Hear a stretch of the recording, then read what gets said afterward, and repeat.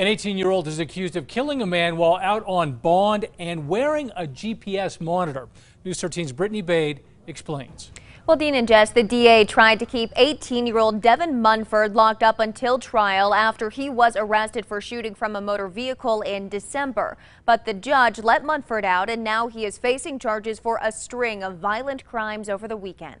He not only was engaged and committed the murder, but there was also a subsequent aggravated assault and an armed robbery. And this is the type of violent and dangerous individual that we move repeatedly to try and get off the streets of the community. And so we're very disappointed that the system failed.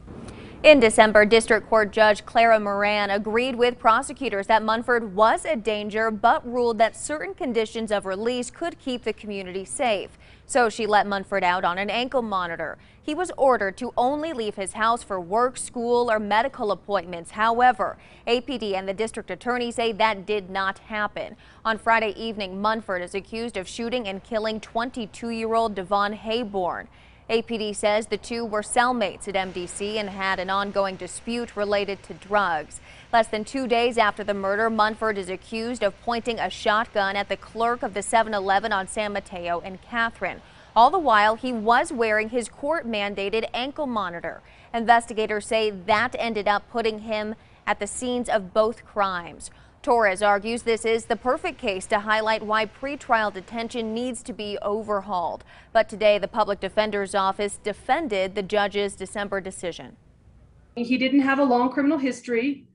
Nobody was hurt in that initial allegation, and he was not a repeat offender at that point when the court heard the information regarding the detention. And even a wise prosecutor can't predict the future, and there will always be some danger when anybody's making these decisions.